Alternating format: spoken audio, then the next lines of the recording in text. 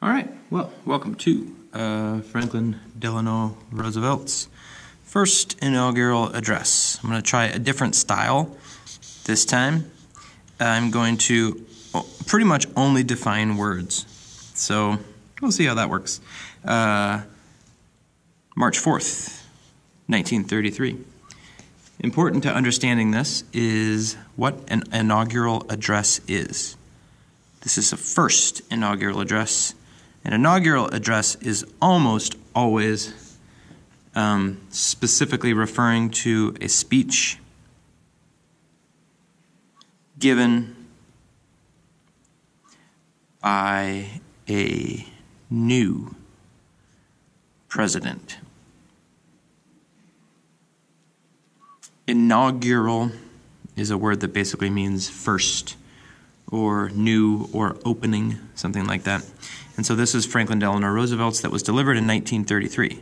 So what was going on in 1933? Big time, Great Depression. This might be able to argue that this speech was given at a time in U.S. history. The only time when things were worse for the United States could have been like during the Civil War. So this is 1933, Great Depression, millions of people out of work, hungry, starving, very, very bad times for the U.S. Mr. Hoover, Mr. Chief Justice, my friends. Oh, President Hoover. Okay, I said I was only going to define words, so when he actually spoke these words, Hoover was still president, I'm guessing, because maybe he hadn't been sworn in yet as president. Mr. Chief Justice refers to the Chief Justice of the U.S. Supreme Court.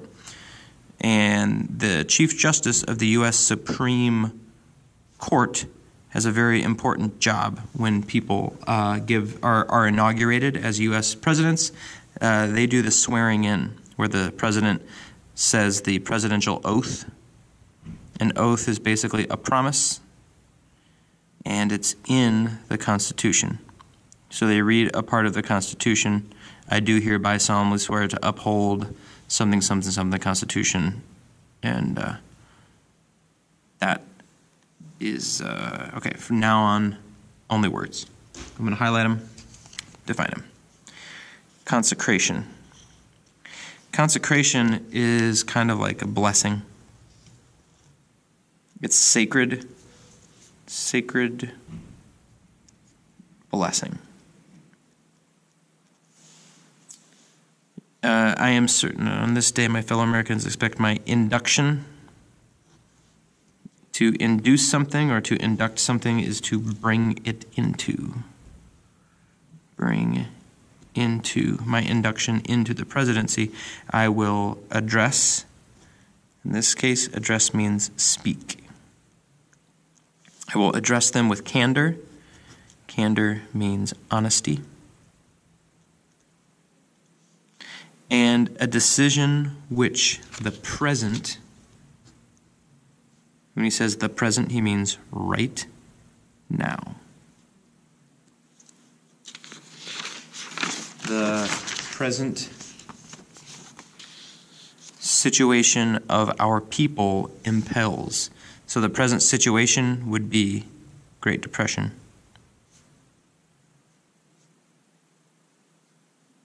Impels is hardly ever used anymore, but it basically means requires or brings into, something like that. But in this case, what he means is requires. This is preeminently the time to speak the truth. Preeminently basically means most importantly.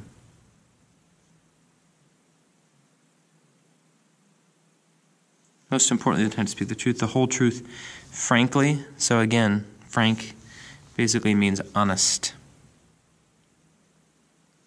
And boldly is like without fear.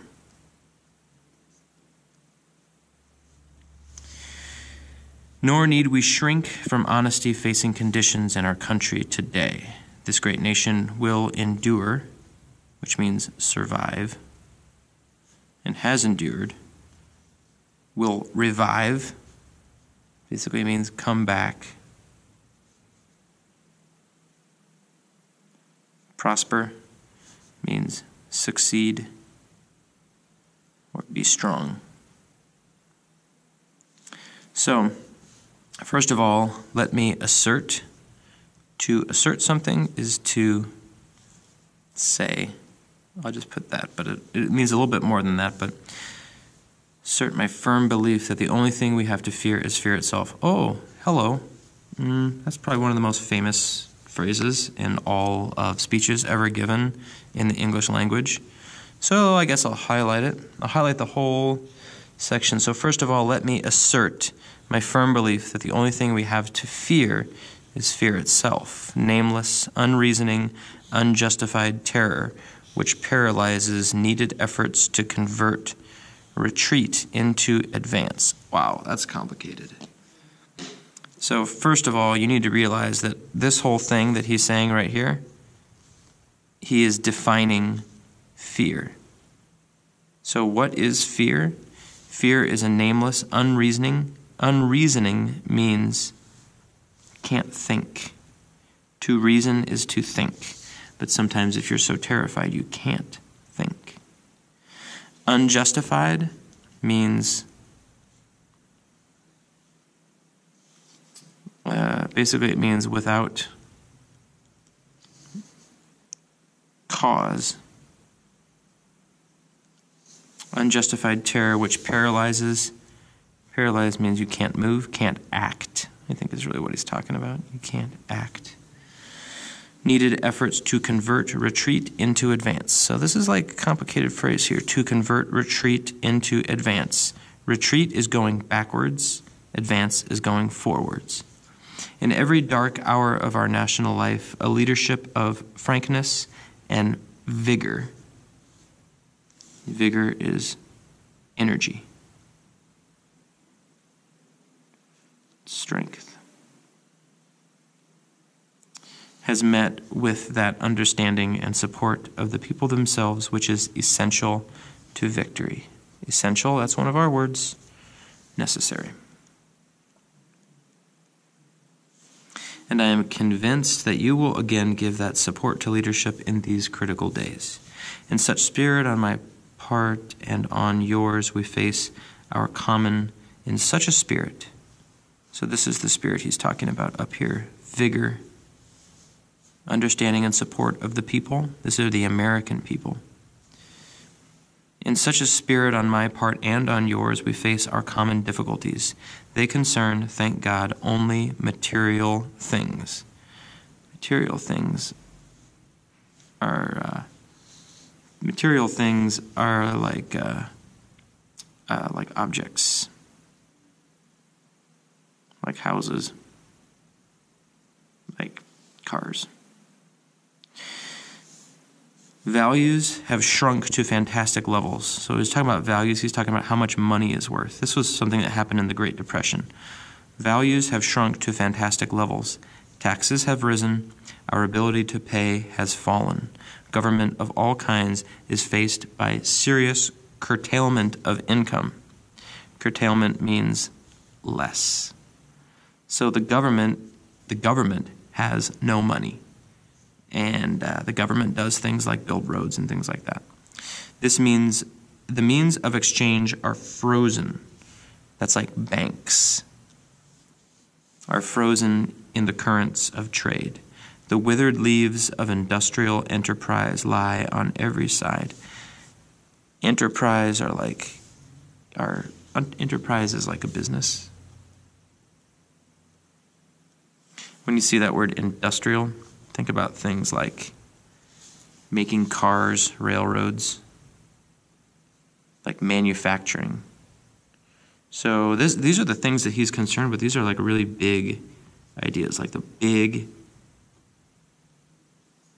ideas about the economy.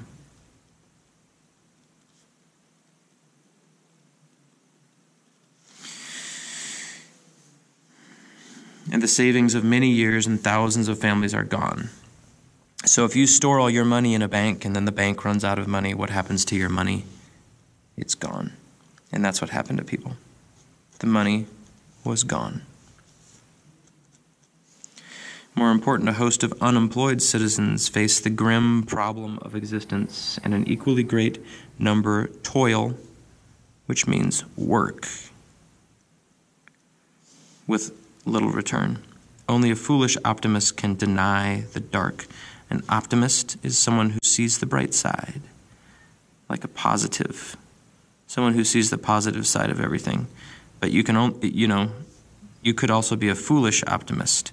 You're such an optimist that you can't see what's actually happening, can deny the dark realities of the moment. And yet our distress is like pain, comes from no failure of substance. No failure of substance. I think when he talks about substance, he's going to be talking about I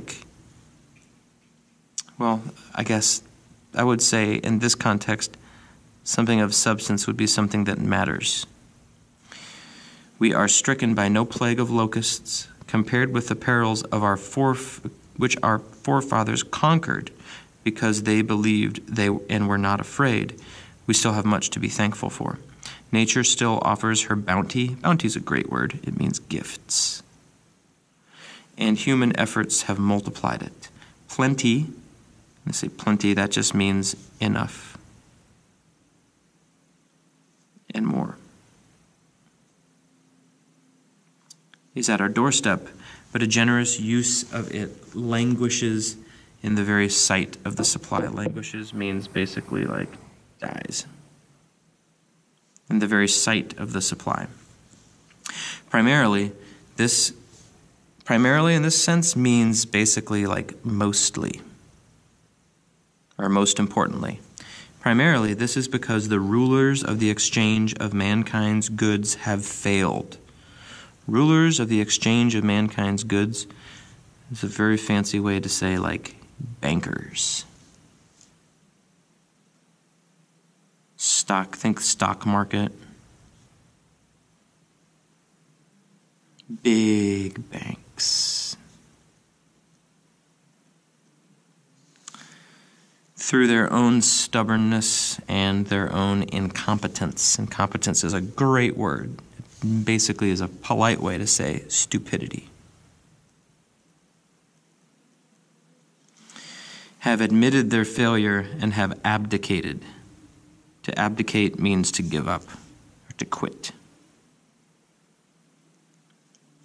Practices of the unscrupulous money changers. Unscrupulous means immoral. Money changers stand indicted. Basically, that's guilty. The judge says you're guilty. Indicted in the court of public opinion, rejected by the hearts and minds of men. True, they have tried, but their efforts have been cast in the pattern of an outworn tradition, faced by failure of credit. Credit has to do with basically loaning money.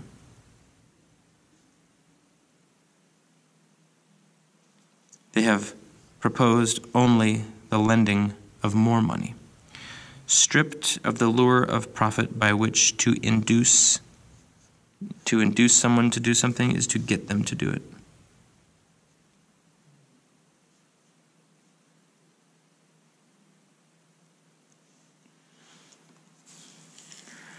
To follow their false leadership, they have resorted to exhortations. These are basically loud complaints or loud statements. Loud statements. Pleading tearfully for restored confidence. They only know the rules of a generation of self-seekers. They have no vision. No vision is a big idea about the future.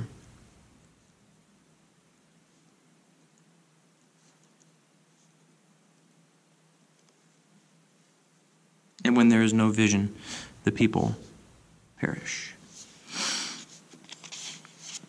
Well, there's a few new words. So I'll stop there for now. I may do a second part of this. I may not.